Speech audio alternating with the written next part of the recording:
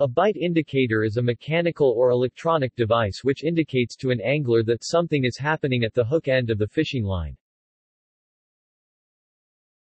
Types.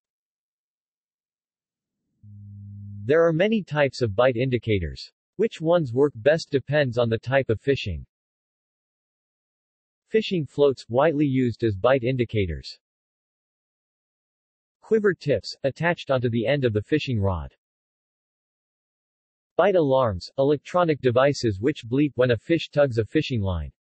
The fishing line is wound on a running roller which makes a noise when the fishing line moves, thus alerting the angler that a fish might be hooked. They are attached to the fishing rod between the reel and the first eye on the rod, and give an audibly alert when there is a simple movement of the line. Bite alarms can range from simple devices with an on-off switch that do no more than indicate when the line moves over the roller, to more complicated devices with volume, tone and sensitivity controls. They are useful when fishing with more than one rod, and are commonly used when coarse fishing for carp.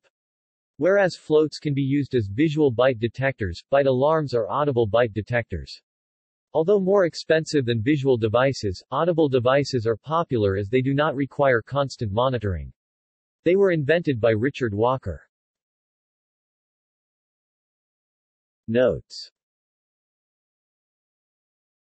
External links.